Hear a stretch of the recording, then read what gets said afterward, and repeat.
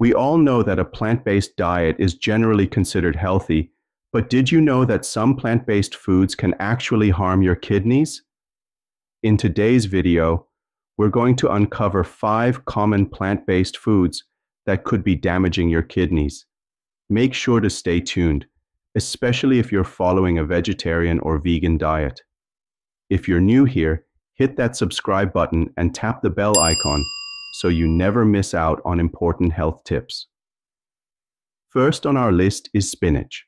While spinach is packed with nutrients like iron and vitamin K, it's also very high in oxalates. Oxalates can combine with calcium to form kidney stones, which can severely damage your kidneys over time. If you have a history of kidney stones, it might be best to limit your spinach intake or balance it with foods low in oxalates. Next, we have soy products.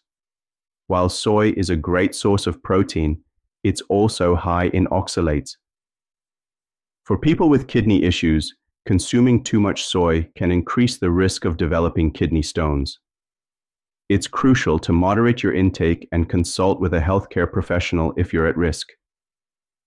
Another food to watch out for is nuts, especially almonds and cashews. Although they are nutritious and high in healthy fats, they are also rich in oxalates. Regular consumption in large amounts can lead to an accumulation of oxalates in the kidneys, increasing the risk of kidney stones. Beetroot is next on our list. Known for its vibrant color and health benefits, beetroot is also high in oxalates. While it's great for your heart and blood pressure, it can be tough on your kidneys, especially if you're prone to kidney stones.